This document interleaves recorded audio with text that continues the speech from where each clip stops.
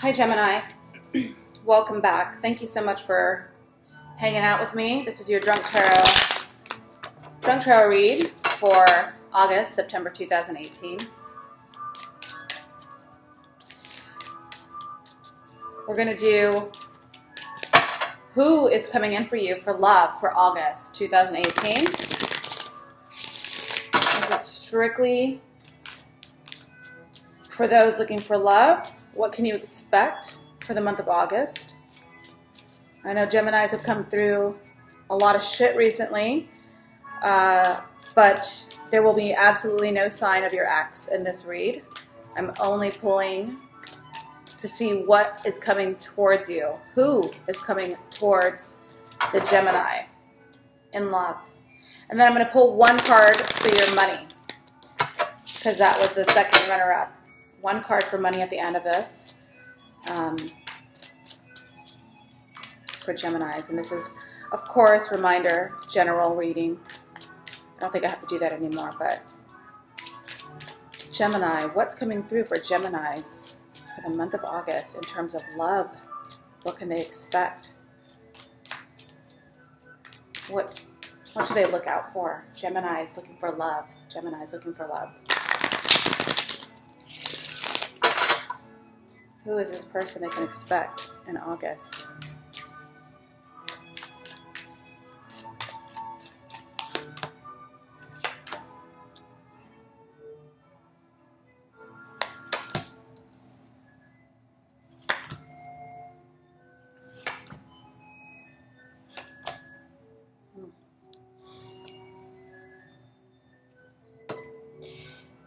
There is someone, the universe is pushing you and someone towards each other. So you guys are coming closer together. If you haven't already met this person yet, the universe is connecting you guys, bringing you guys close together. That's for sure.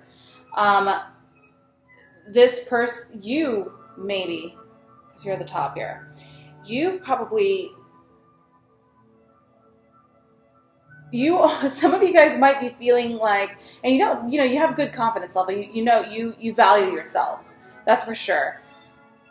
But in this particular case, this person has you feeling like you might be punching above your weight.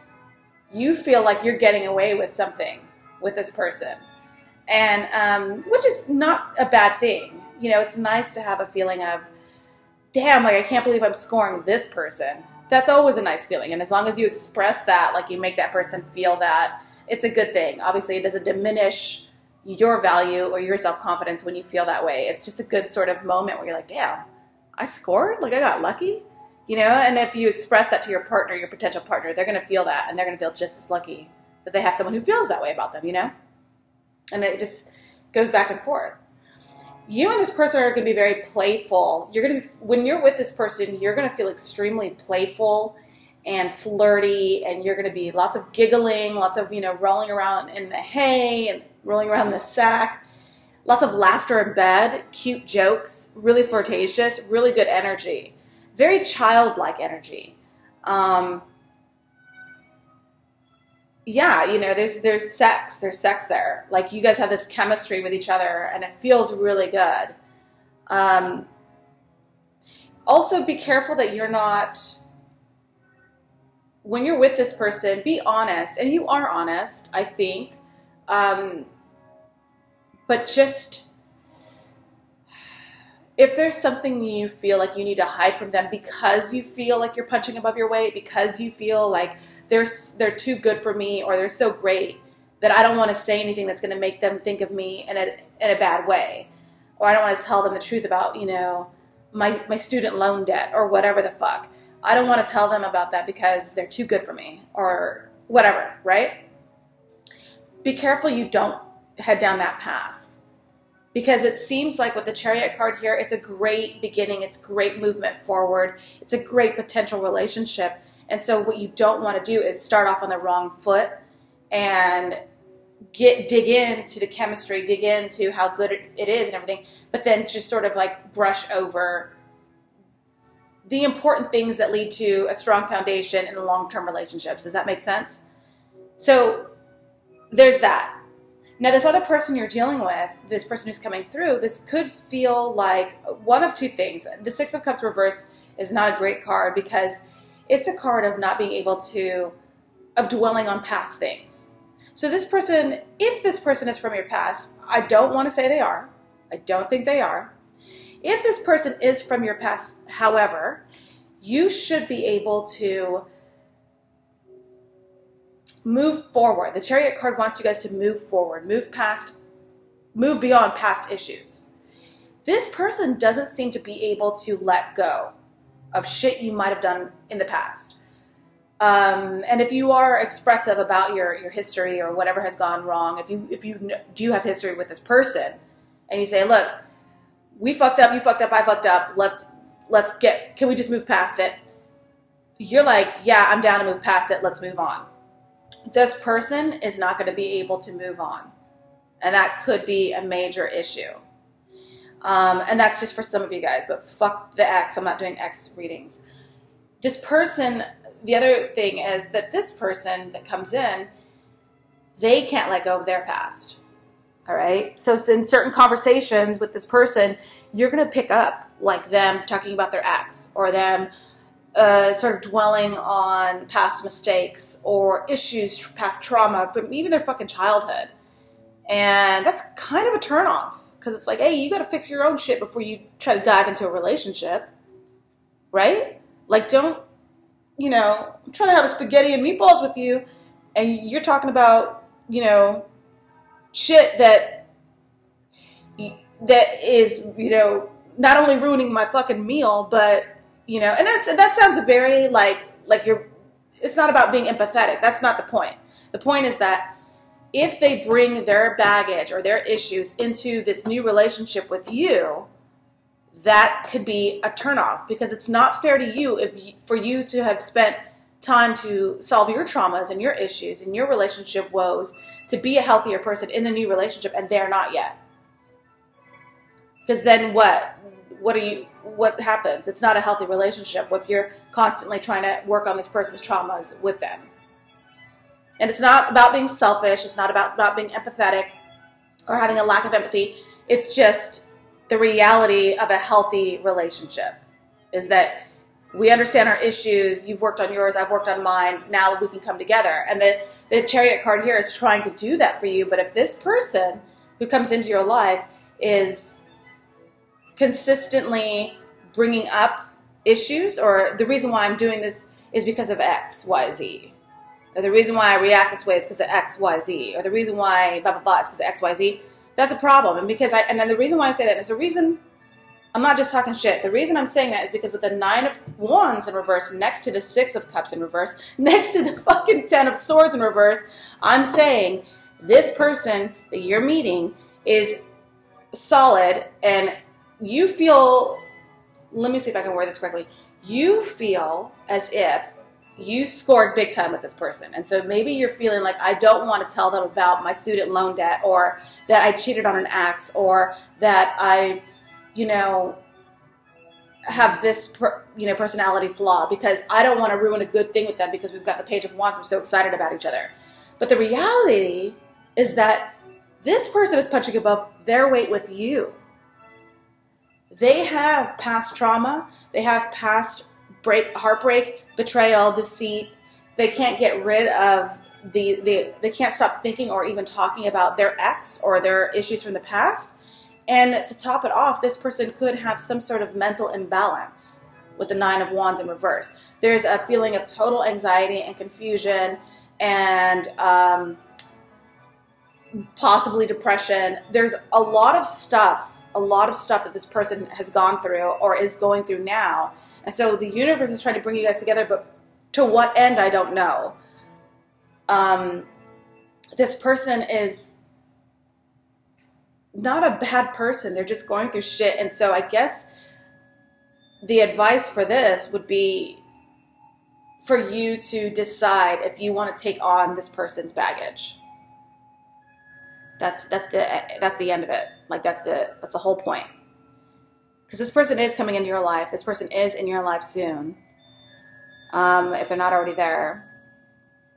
And you have to decide if you and this person are going to go the distance when you take into consideration all the things that they've gone through or are going through.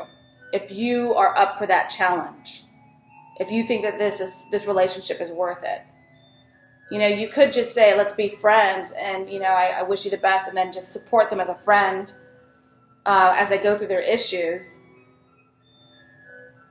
Because the thing is, once you're locked in to this relationship, a Gemini is pretty ride or die. And so I've seen Geminis stay with people who are no good, just across the board, just because the Gemini has the ability to say, I'm loyal, I would never do that. And they stand by that, and they're good like that. However, it's detrimental to your well-being. You know, when you're finally out of that, it's like, I did my best. I tried my best to be supportive, you know, with this person, and I have nothing to show for it other than I was a supportive partner. You know, and if that's enough for you, then that's great. If that's not enough for you, then you might want to rethink this situation coming up. Okay? So this person is possibly, you know, this person's probably a Cancer. Let's see if I can see who else this person might be.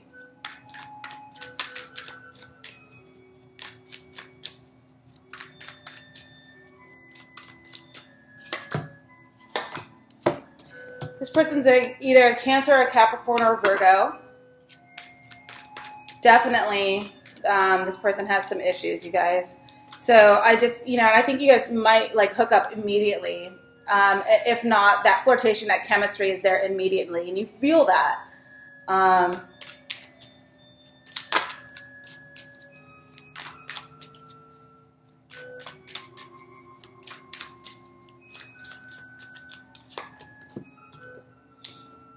Yeah, because so this person is for sure one of those signs I said, but of course it could be any sign. I'm just giving you guys personalities to look out for. There is a connection there. There's a chemistry. They have deep issues. You could feel like you're batting above, or you're swinging above, what is it?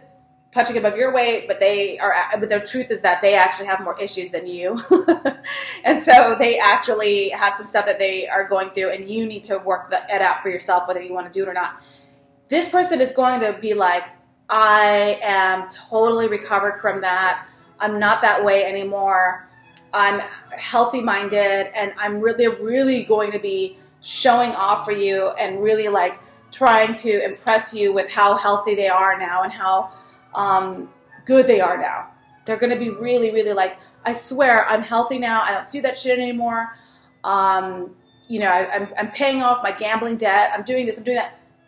They're like for real going to try. And I'm not saying it's good or bad. I'm just saying these are things that you need to look out for in terms of what you're looking for in love, Gemini, for the month of August. So just be aware of that. That's stuff's happening around you. You know, the Gemini is good at, you guys don't judge. You guys are solid fucking people in terms of what's normal, what's not normal in society, and who is anyone to judge. Like, you're good like that. Just be careful that when you do extend that patience and that open-heartedness, you're not doing it to, you know, your own personal detriment. You know what I mean? Like, where you're just like, damn, I'm fucking totally depleted financially, emotionally, energetically, and now I need to, you know, recover for a year before I'm back in the saddle. Like, if you see the red flags for a potential partner that I just mentioned, you know, maybe, you know, you do what you're going to do, but just know that Drunk Tarot told you that shit. All right. Let's pull one card for money. How's your money doing? Gemini, money in August.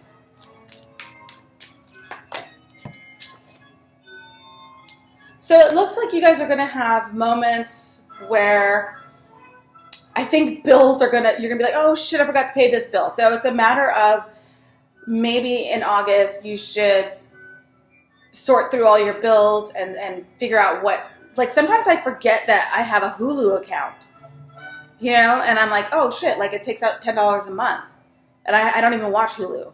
So it's like these things are coming up where you're like, all right, I forgot about this bill, I forgot about that bill. So these hidden fees, hidden bills, hidden subscriptions that you forgot about that you don't even use, maybe go back and look at that stuff in August and see what you can eliminate to help you out. Also, it could just be that maybe check your pay stubs, because I think that also in August, you could be feeling like you're owed vacation hours or, you know, something that has to do with your money. So basically a reveal, like you have to uncover some sort of hidden financial woes or fees or whatever the fuck that comes up in August. So just be on the lookout for some hidden shit in August, okay? Thank you so much, Gemini. Hopefully this helped. I will see you in your September readings, and don't forget to follow me on Instagram, drunk.tarot. Bye!